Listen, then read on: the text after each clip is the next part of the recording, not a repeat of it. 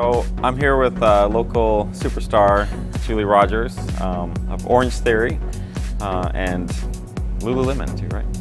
Ambassador. There we go. So to show us hollow hold today. So doing core exercises is not all about sit-ups and crunches. It's actually better if you can hold your core solid as you're kind of trying to strengthen your core. So a hollow hold is a good one to do, and we're going to also show you reverse our Superman basically. So a hollow hold is a reverse Superman.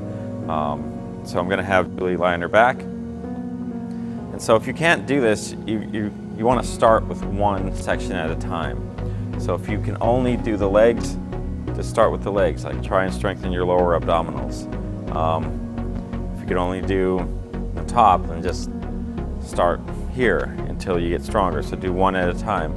But if you can do both, then definitely do both. So what she's doing, she's holding her core tight.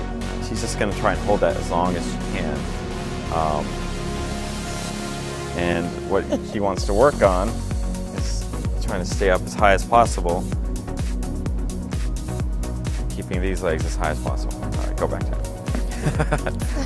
Going to flip forward her stomach. This is the opposite. So she's just again holding this as long as she can, thinking about activating her shoulder blade areas and her glutes at the same time, and just holding her core solid. So she's going to start here. She's going to flip over to her back, and she's going to go right back to her stomach. So if she wanted to, she could go all the way across the gym with this move.